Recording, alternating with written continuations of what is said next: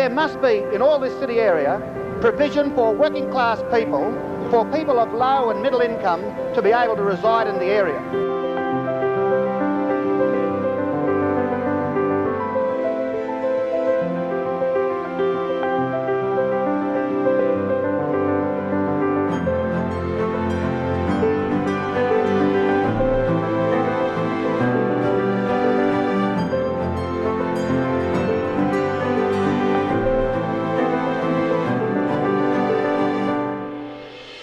The world has fallen in love with its brutalist buildings.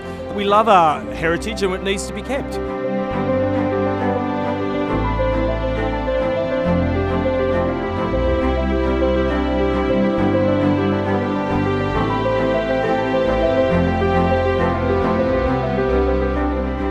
This place had been empty too for a number of years because somebody died here and it's haunted.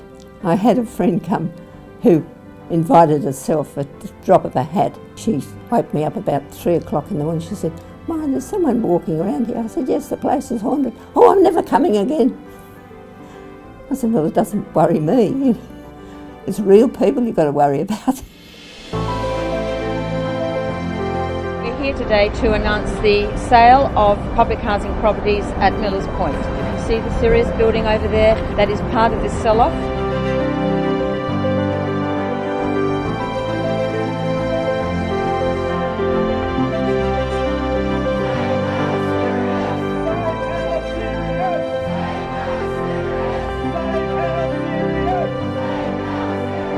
And this building doesn't belong to the government, it belongs to all of us. And our history and our heritage is not for sale, ladies and gentlemen. Moving us at this stage of life, very upsetting, isn't it? Moving away from the people you know, the area you know. I mean, if I go somewhere strange, I don't know what I'm doing. Over my dead body. That can be arranged too. I know. No, we're fighting. We're fighting. As I say, they don't make them tough like me anymore.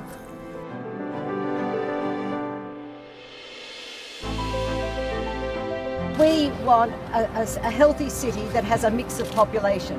We don't want it just to be an enclave for the wealthy. You need to keep buildings like this to join the dots so you can tell your story in the future, so you can remember where you've come from and what you're doing.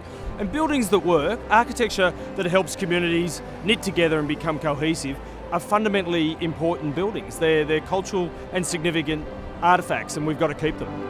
The state government's decision not to heritage list the building has been overturned in the Land and Environment Court. It effectively puts the brakes on the government's plans to redevelop the iconic Harbourside building.